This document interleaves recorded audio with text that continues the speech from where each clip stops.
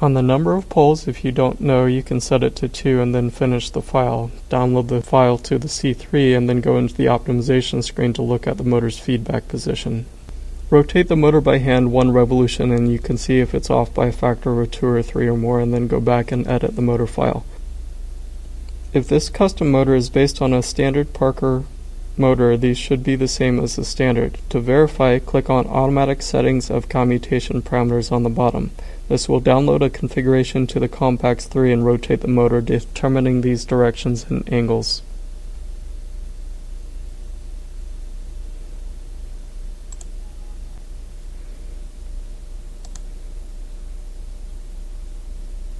It'll warn you that it's going to overwrite what's in the drive. So if you need to, you can click cancel and go back to the main screen to upload.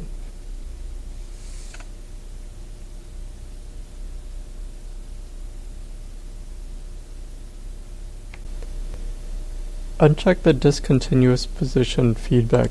This is only for motors where it's not possible to measure the position over an entire revolution. Next, it'll start rotating the motor. Click which direction it's rotating.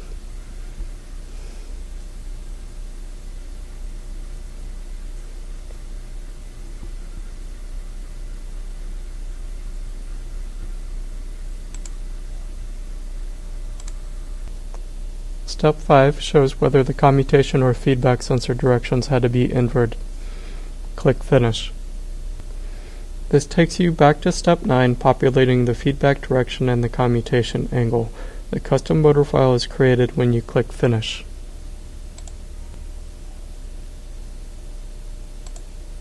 You can then see the motor file under User-Defined Motors.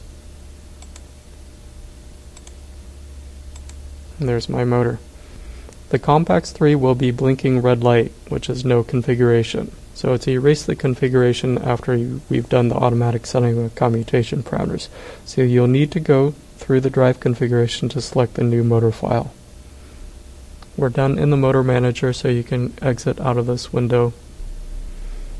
Okay, so now we're back into the main screen in the C3 ServoManager software. All I want to do is jog my motor, so if I go into the device selection,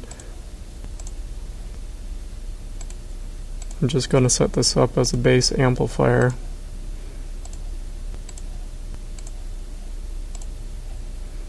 And go into the drive configuration. You'll see your motor under User-Defined Motors.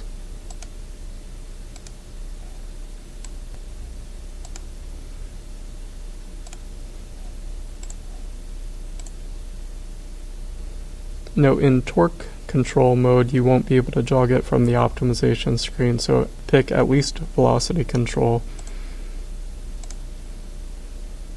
We'll leave the inertial set to the default of nothing. If you're using an I11, T11 or higher, go ahead and deactivate the limit switches. Go ahead and download to the drive configuration. If you're using I11, T11 or higher for the homing mode, it's helpful if you select the homing mode as 35, and that way you can reset the position to wherever you are. By default, on power up, the Compax3 thinks wherever you are is the 0 position. We want to go ahead and open the optimization screen, so click the little checkbox and then X. In the optimization screen, in the status display is top right hand corner. Under the status values, you can go ahead and grab the actual position, object 680.5, drag it up to the top. You can also grab the speed, the actual speed, 681.9, and if you go into setup, enable, and then enable the setup mode, which takes control over it from the Compax3, you can energize the motor by clicking the latch on the right hand side.